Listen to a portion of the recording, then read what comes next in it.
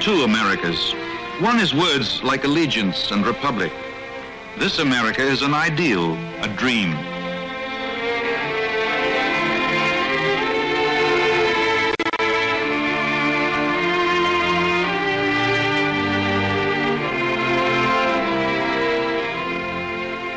The other America? The other America is no longer a dream, but a nightmare. Our streets are not safe. Immorality begins to flourish. Violence pits American against American. We don't want this.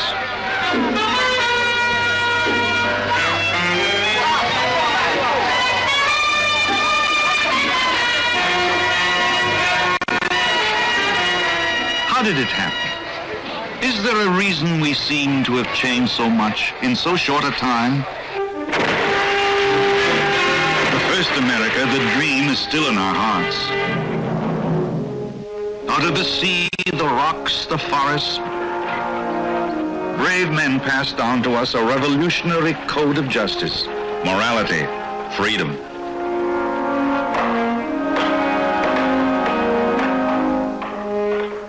Out of a virgin land, they cut it and built it and marked it with a cross.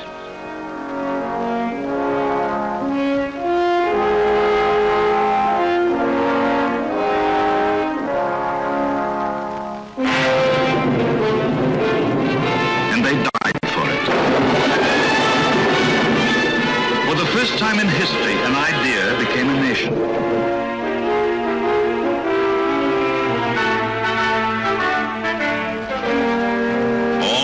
Created equal.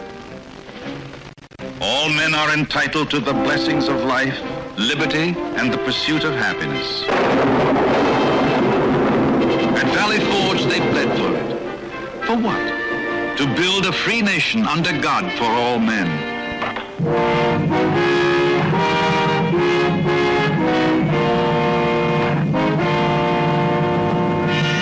They carried it into a wilderness, a light turned on for freedom.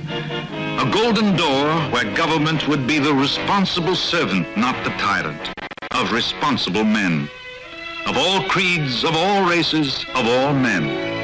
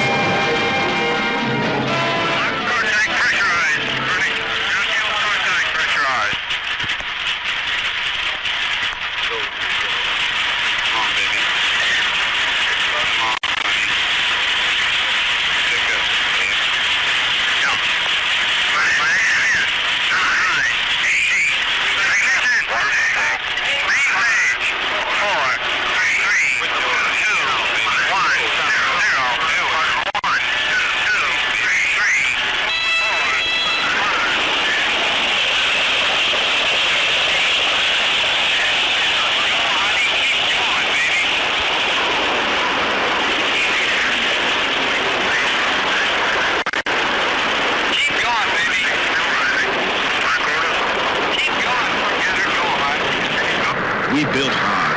We played hard. We had a good time. Sure, we made mistakes, a lot of them. But we lived as decently as we knew how, for the ideal above us was always there, the inspiration.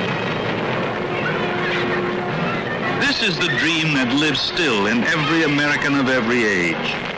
The vision of a clean, courageous future, befitting our past.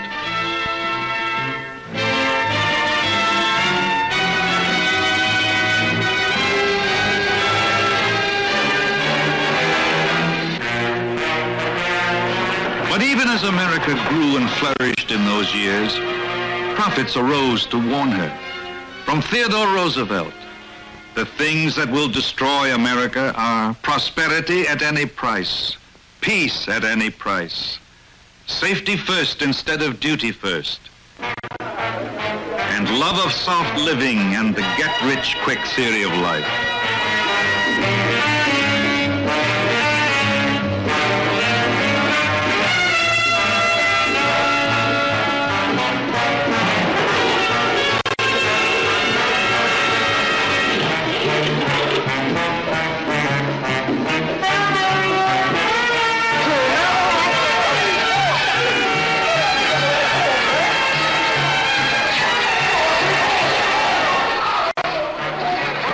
Warn and keep warning.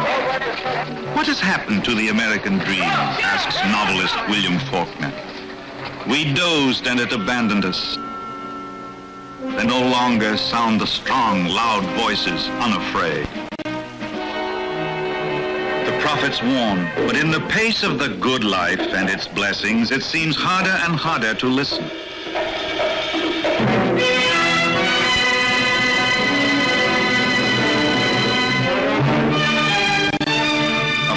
Dedicated young leader recognizes that the people are concerned about moral decay.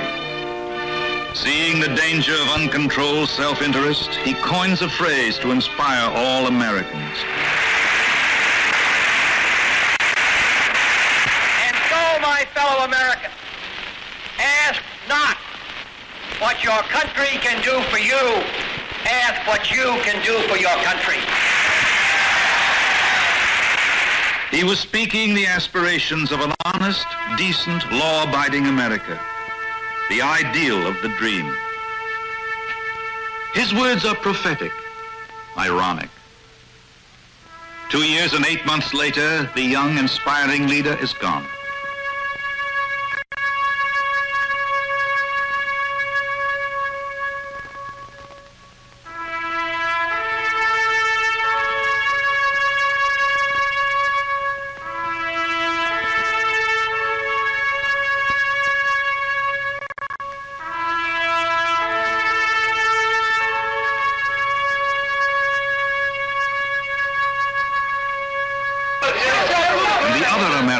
Becomes reality.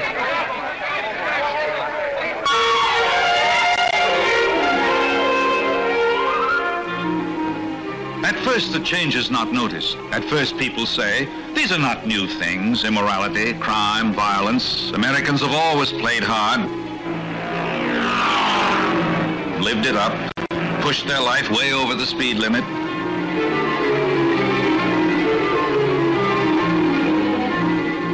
Fun is no sin, and besides, nobody wants a sermon, do they? The paychecks are fat. Everybody seems to be getting his, so I'll take mine, the people say.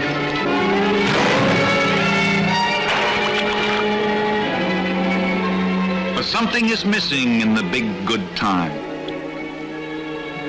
Slowly, the people begin to feel it. As I jumped off the truck, there were 7 of them waiting for me. And one of them hollered, get his money, and they grabbed my apron, but I took a swing at one and hit one in the face, and I think he was bleeding. And then they ran when they pulled off my apron. I tried to go after, but I was bleeding. I got a little dizzy, and I couldn't go anyplace. Slowly, they begin to understand that something must be wrong, badly wrong, at the top. New names hit the headlines, names connected to the top. The papers call it the age of the fast deal. Anglemen, fixers, private clubs and private girls, fortunes made almost overnight in public service.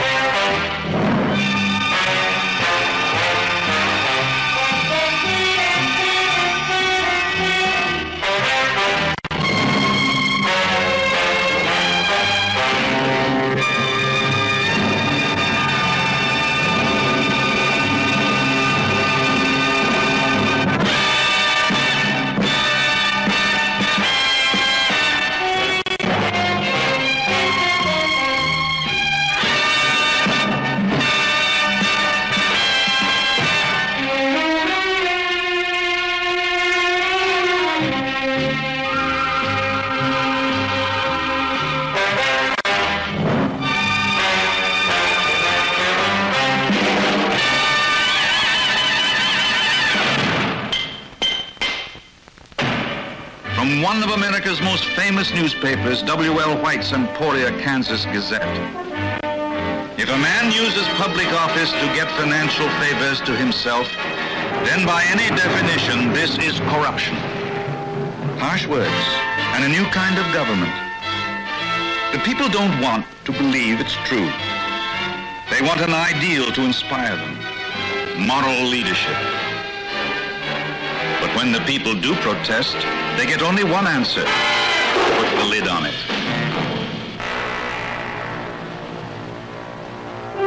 Turn off the lights at the White House. But the lights, your lights, may not now be turned off across America. One very simple reason: it's no longer safe.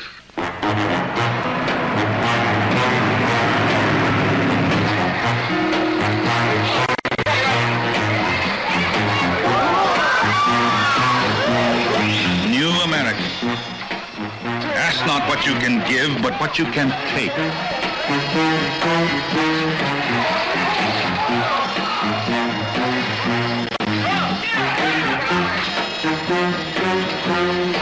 If taking is the example, then the people take theirs, and the bottom begins to fall out across America.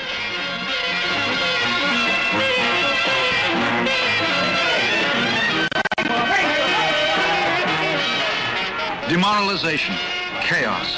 This is the change, the other America, that the people slowly wake up to.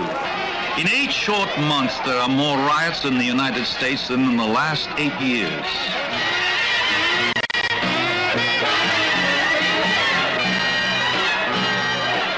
In the streets, the mob. Mobocracy.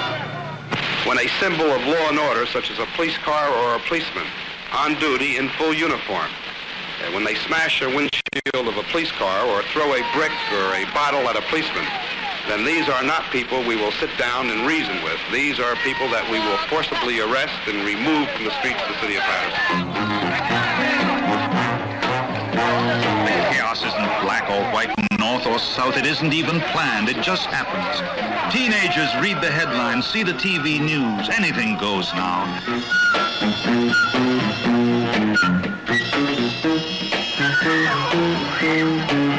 And they put their gripe into fists and rocks because the dream, the ideal, has somehow sold them out. No longer is a uniform a symbol of authority. The rules of the game have been changed now.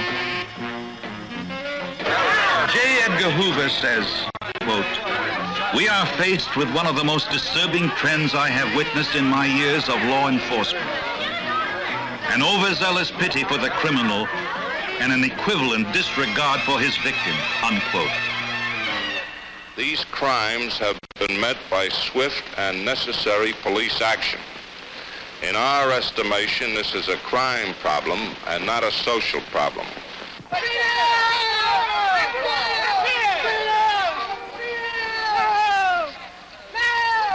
Take those gun off! Freedom! You want to shoot? Go to Vietnam! Freedom! Hello! Let's go, cop! Pull your guns! Tell your white people to see you!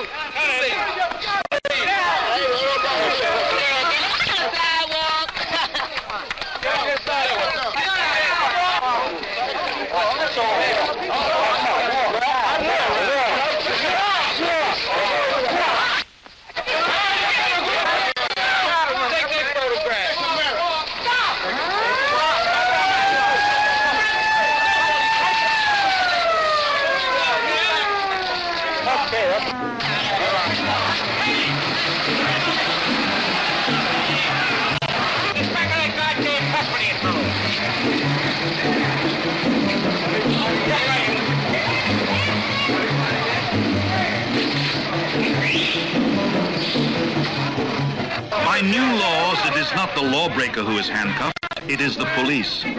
A police sergeant in Philadelphia protests in that city's newspaper. During the rioting, we were told our only weapon was to be our nightsticks. How the hell do we defend ourselves? We were told not to interfere with the rioting or the looting. The city gave these people the green light to go ahead. This has nothing to do with civil liberties. It's a voting gimmick. Decency should be for the small man as well as for the big man. the courts of law, justice becomes a sick joke. New loopholes allegedly protecting freedom now turn more and more criminals loose on the nation's streets. Their freedom is a license to prowl, to ravage. In the new America that take what you can get America, every 6 minutes a robbery, every 3 minutes a crime of violence, beating, rape, murder. Every 35 seconds a burglary. They rob you. Some other country? No. Here. Now. In the very shadow of the fast deal leaders, a cabinet officer's daughter is robbed, a diplomat's wife raped, a senator's secretary mugged and almost killed. The people try not to blame their leaders. The people realize the enormous problems in a modern society weren't created overnight or by any one administration. And yet good, decent, honest Americans are concerned by what now seems a vacuum of moral leadership. They see the cancer of pornography festering.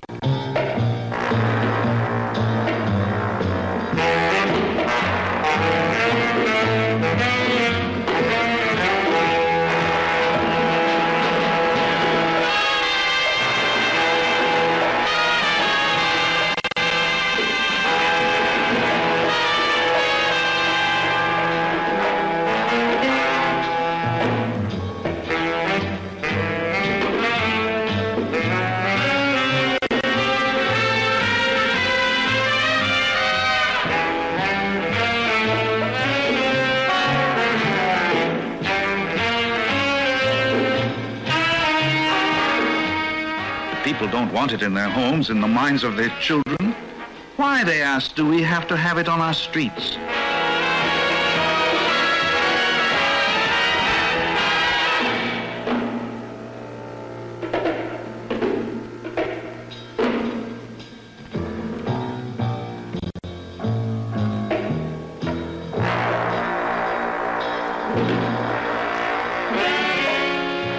But the new America says, this is free speech. The new America prospers a multi-billion-dollar business in filth.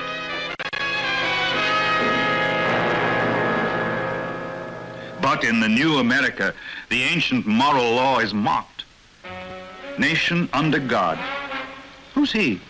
By the new laws of the new game, out. Out of the schools, the life, the heart blood.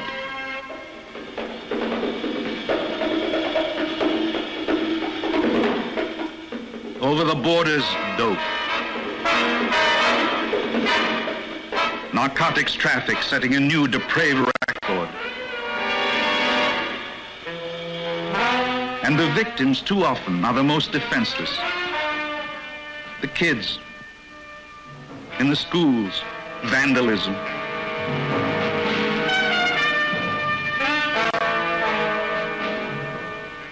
On the streets, hoodlumism.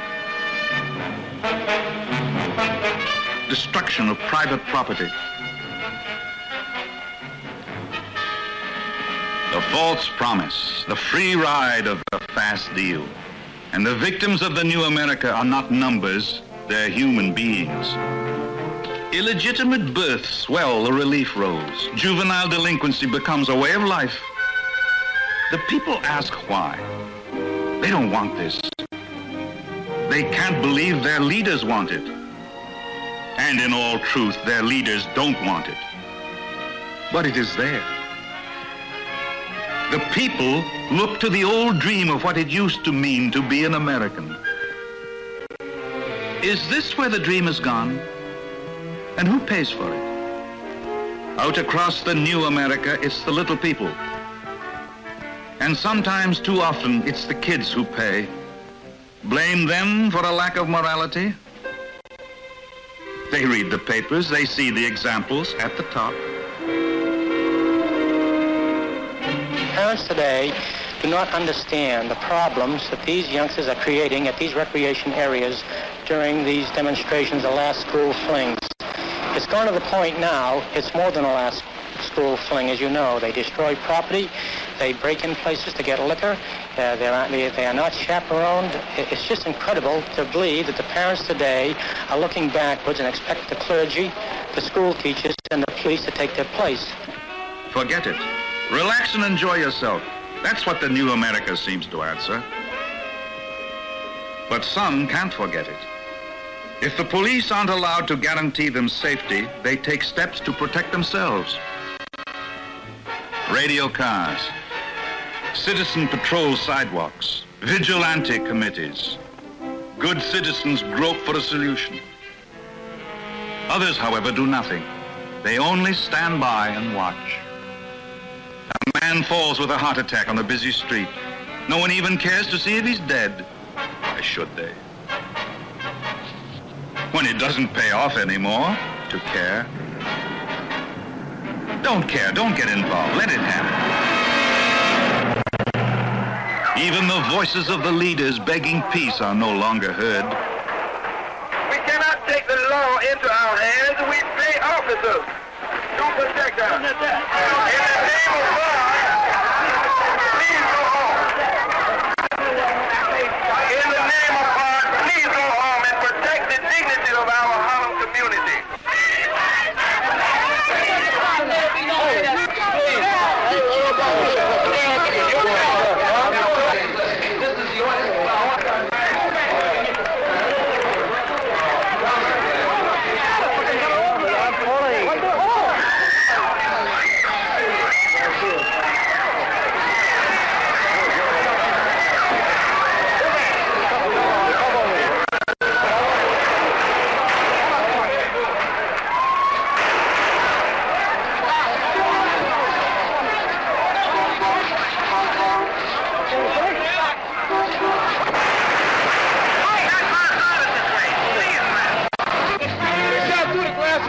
Take what you can get away with.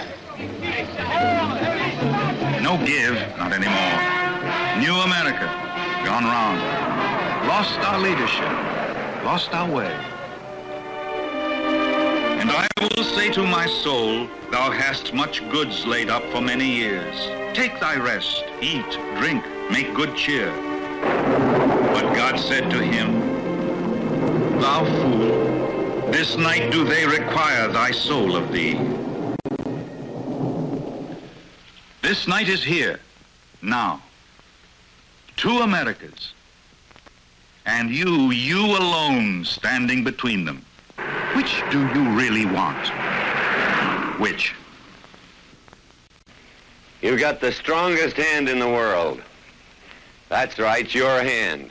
The hand that marks the ballot. The hand that pulls the voting lever. Use it, will you? Use it. Tonight, there is violence in our streets, corruption in our highest offices, aimlessness amongst our youth, anxiety among our elders, and there's a virtual despair among the many.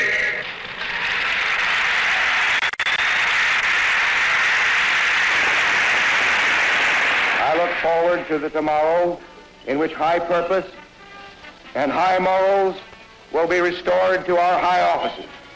I look forward to a time and a republic under God in which the American dream is still attainable and still sought. I look forward to shaping that tomorrow with you, with your families, and with all the people of this, our republic. It's in your hands, America. It's in your hands. Which America?